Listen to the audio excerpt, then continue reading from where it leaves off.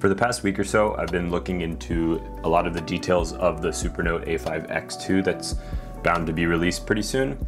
And I've kind of broken the things I want to talk about into a few topics. And one is sizing, then accessories, then the screen of the device, and some general stuff. I put out a video last week about the announcement of the actual device, so you can check that out if you want to see it. First, getting into the actual sizing, I looked at the website here, and you can see they put it next to the Nomad. For the Nomad, I have the actual dimensions here, so I kind of scaled it to the picture of the A5X2 they have, and I did a few calculations to find out that the device should roughly be about 253 millimeters by 184 millimeters. Now, this is obviously subject to a little bit of variation because I'm measuring from a very small point here. But I did put a little sizing chart here together so you can kind of get a perspective of how big it is compared to the Nomad right there. And this is a 8.5 by 11 sheet of paper for reference. And so this is kind of what we're looking at in terms of the device. I will throw up a Remarkable 2 here for reference. So looks like it'll be about the same width as the Remarkable 2, a little bit taller, but we'll have a much bigger screen. This is 10.3, that'll have a 10.7-inch screen, as you can see here. What allowed me to kind of get the screen on here is that I have this VWoods AI paper, so I was able to measure the dimensions of this and kind of overlay it here. The only thing I don't really have a measurement here is I know the top is smaller than the kind of bottom bezel here, but I'm not exactly sure by how much. So this is a rough approximation of what should be here with this screen size in terms of these dimensions. This is the only thing that I wasn't able to be super accurate with, but kind of eyeballed it and looked at the device here to guess the distance there.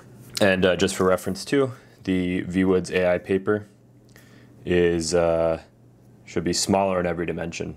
Smaller bezels and smaller top bezel as well.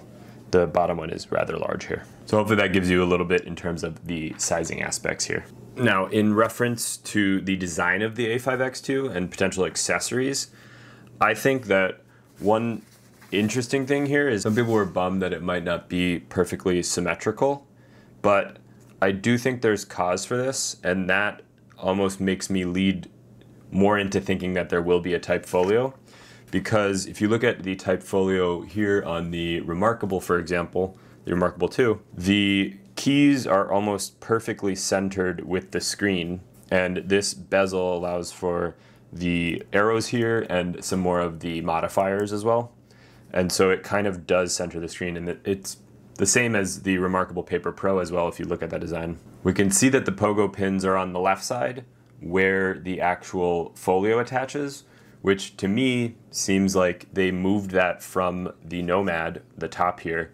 This I never really was a strong believer that it was going to get a type folio style thing, but the 10.6 or 6.5, 7-inch screen size and A5 size in general seems perfect for a type folio.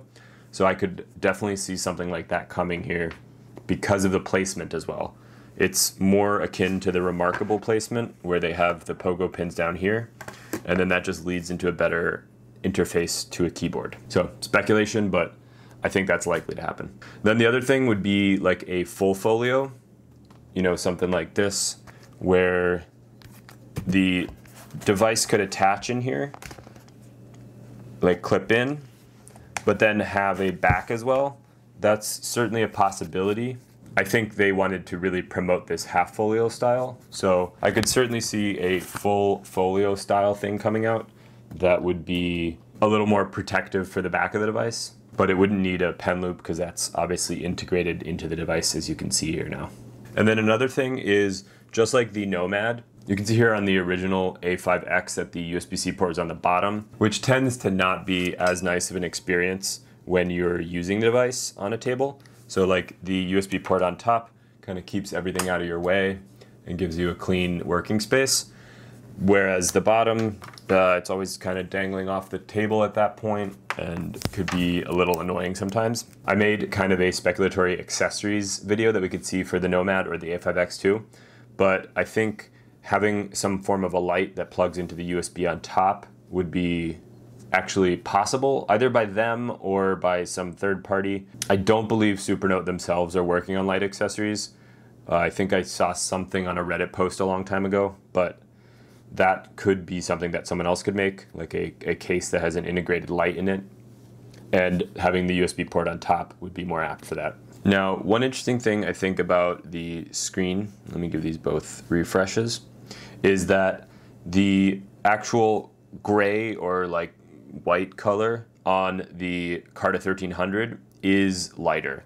There's almost a little bit more of a gray, like yellow tint to this, whereas this gives that better contrast and has, let's see, let me go to a fine liner. Part of the contrast on these screens is due to getting more black pixels, but also the relative contrast of the base screen color. And so that is something that I noticed in this photo here, right here, or this video, that if you notice on the Nomad here, it is very white, like a pure white almost, and the screen contrast is very noticeable.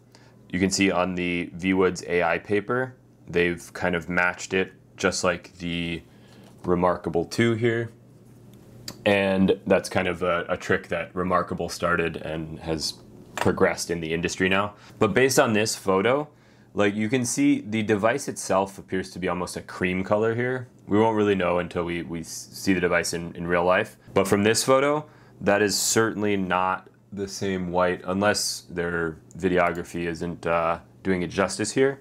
But it looks like it's more akin to the actual color of the screen. And then you can see on the border, there is the white. So it is significantly more white on the outside than on the screen, which is a kind of design trick. And I feel like Supernote's kind of been known for the white appearance, so it's interesting to see that they're straying from that. But it does provide a kind of cleaner overall look to the front, in my opinion. But then on this screen, you can see it's not as gray as it looks there, but it is definitely more gray than white, like the outside little border here. The Carta 1300 here looks maybe a shade or two less gray than the Carta 1000 here on the Supernote Nomad. I don't know if it's coming across on the camera, but from my eyes, that's what I can kind of tell. So the Mobius screen that is plastic should feel relatively similar to this VWoods AI paper here, but it will have a Feel-Right 2 protector on it, kind of like the Nomad. And in my opinion, that should actually make it feel a little bit softer overall than the Nomad, because the Nomad, I believe, is a glass screen. But on the VWoods AI paper here, the screen does have a little more give to it, like a little kind of bend. And so I think the Feel-Right 2 on the Mobius screen should maybe feel a little bit different than it does on the Nomad. You'll notice that they removed the drop test. I had that in my last video. You can check that out if you want, it's still there, but they removed that from the site. And it's probably, I still think it's like a very durable device. I just think when they do like a drop test like that, they maybe open themselves up to some kind of stuff with users where if they throw it and it breaks or something, then they're like maybe liable. So I get why they removed that. They still have the frisbee disc toss video, which is good to see. But anyways, the point of this was that the 2x cost of glass. So I think they're really just putting that there because people associate plastic with being cheaper than glass, like glass is more premium. But, and you know, there's a little bit of flex on this VWoods paper. But yeah, it's got a softer touch to it than the glass screens like the Nomad. But you have to remember this is going to be covered with Feel-Right 2. So that'll probably change the kind of feel of it as well. But I think they really say that just to promote the fact that it is A, more durable, but B, is not cheaper because it's plastic. And I can't imagine, when they say 2x the cost of glass, I really wonder if that can't be the whole screen panel, that just has to be the substrate on top that is the glass or the plastic layer. So I don't think it's going to be that much more expensive because they're saying it's 2x cost of glass. That should be like no more than single-digit percentage in terms of the overall price. And then another important thing I think here is that they've now, with the half folio and the kind of like pen loop and all that, they've pretty much removed all magnets from this device. And if you've kind of followed the Remarkable 2 or some other devices that have, you know, edges that have magnets on them for either the folio or the pen, you do sometimes not get, see there how it's missing the edges? I'll do it with the Remarkable pen. But you see how I can't get that edge support? That is specifically due to those magnets. The edge support isn't the best. And that is something that with the mechanical folio, kind of going back to the original A5 roots, that is something that they've probably eliminated completely because of the lack of magnetism, which can interfere with these Wacom styluses. In terms of the screen, I think that Atelier was really just kind of a like teaser for how good the Atelier app can be, and it'll be really exciting to have this on a much bigger screen. This V-Woods is very good for drawing as well. Just, you know, it feels different, the pen's different, but I did a video on this last week if you want to check out drawing on this device. But Atelier is a little more apt for drawing, and so having an A5 size device is going to be really cool. And I think the Nomad was a little bit of a teaser because it is a 7.8-inch screen for like what Atelier really can be, and the A4 will be even more so as a large digital canvas basically for sketching. The thumbnail for this video was actually a hidden image on their site, I believe, that someone found in the HTML code, and that is kind of this. So you can get a fresh look here and see like the pogo pins are on the side. It does look way more white in this image, but this looks like a digital render, so don't want to trust that until we actually see the device out in the wild or their promo content. One thing I think will be interesting to see will be the pen to paper distance on the A5X2. The only other panel that we really have in the West market right now is this V-Woods AI paper that has Carter 1300, and it has really good pen to paper distance. If you look here, it's about 750 micrometers, and I think the Remarkable was like 920. The Paper Pro, the old Remarkable, was even higher, like 940 something. So it'll be interesting to see how that kind of relates in the Supernote world, because they do have Feel Right 2, which creates a layer on top and adds a tiny bit more distance, but for the added feel. So that'll be something interesting to see when it comes out. Also, in this post, someone noticed that when they're flipping it around, there were some fitment issues with the back plate, and I think Supernote actually responded to this.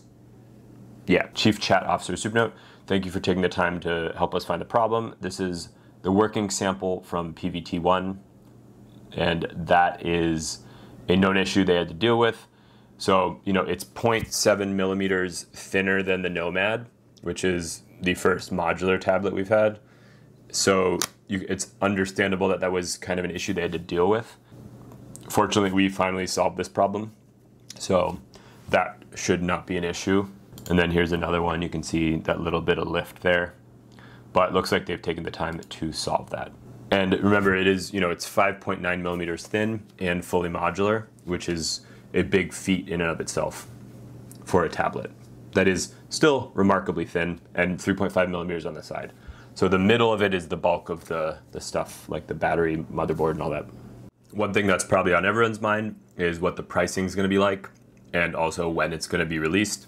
We don't really know either of those, but if we base things off of the A5X price, which I think was $415, we can assume with inflation, increased complexity of the modularity, I would assume it would be somewhere around the V-Woods AI paper price that is in the 500 range, give or take, maybe a little less, maybe a little more. I think that's probably a good estimate of where it could land. And then obviously with the folio and pen, it could be more expensive than that. But leave a comment on what your thoughts are of the price, or maybe even the release date. Those are kind of some of the things I've been thinking about the A5X2 in the past week and some of the things I've seen on Reddit, for example. But would love to know your thoughts down below. And if you want to take a look at the Carta 1300 screen that it'll be using on this VWoods AI paper, I talked a little bit about the screen and the technology in the video here. Thanks for watching, and I'll see you in the next one.